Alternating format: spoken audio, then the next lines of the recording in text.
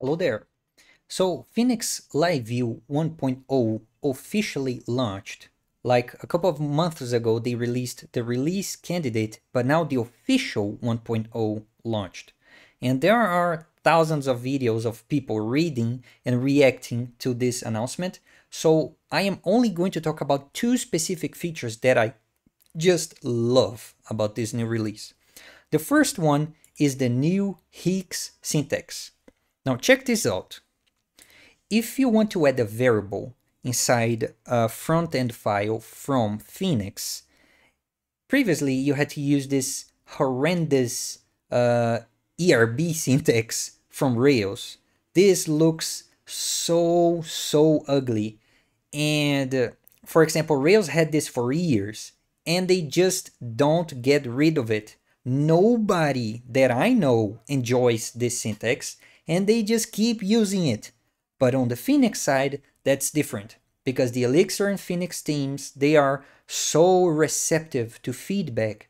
So if someone goes to the core team and say, hey, I think this is trash, they will fix it, which is amazing. It's rare to find a community that is so open to feedback like Elixir, which is contrary to Rails, for example, where it received a bunch of criticism over like Hotwire, the front end of Rails, and they just don't care. They don't care. It is what it is. If you don't like it, don't use it. But on Elixir, they fix it. So now we can use this JSX-like syntax where you just use brackets. It makes complete sense, in my opinion, and I don't have to use this weird syntax of percentage and equal sign. This was so ugly that whenever I had to interpolate a variable in Phoenix, I copied a variable from another file, pasted, and then changed the name. So this is huge. And another one that is very cool, where is it? Interactive uploads, not this one. Streams and async. Now, I am a very big fanboy of the Remix team from JavaScript. And now they're working on React Router. So this feature is initially from Remix, but they ported to React Router, which is streaming the response. So let's say, for example, that you're working with an e-commerce. You have your product page, and below the product, you have a product recommendations component. Now, this is not mandatory. You can render the page as soon as the product is ready to show, and then you defer the product's recommendations component to show on the page later after the query is finished. So you can do this with React Router by simply returning a promise from the loader.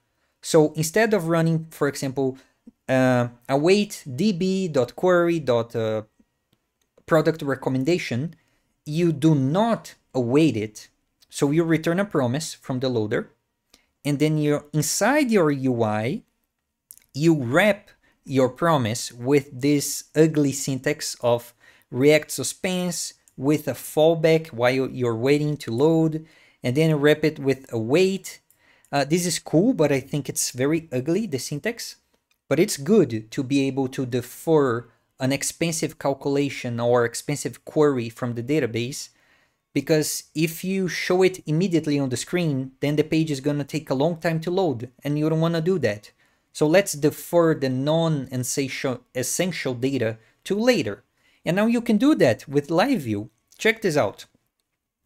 Inside your mount, let's say that you have a very expensive database query. Instead of running your regular assign to assign a variable to the front end, you run assign async. And then you tell the name of your variable followed by a function that you're going to call.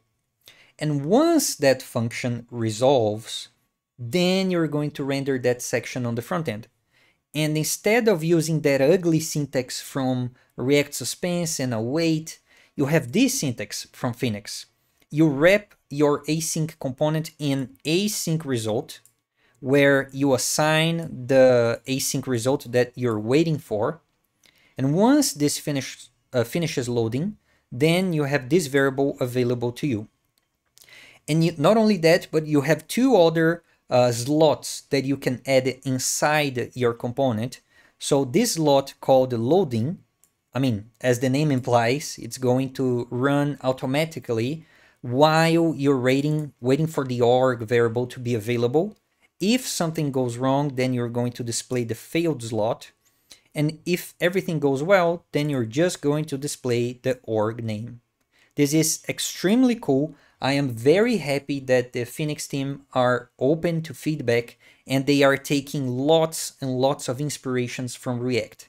And I cannot say the same for other ecosystems, but Phoenix and Elixir, they are very open to feedback. So thank you, core team from Elixir and Phoenix. Those are amazing changes. And that's it for today's video. See you next time.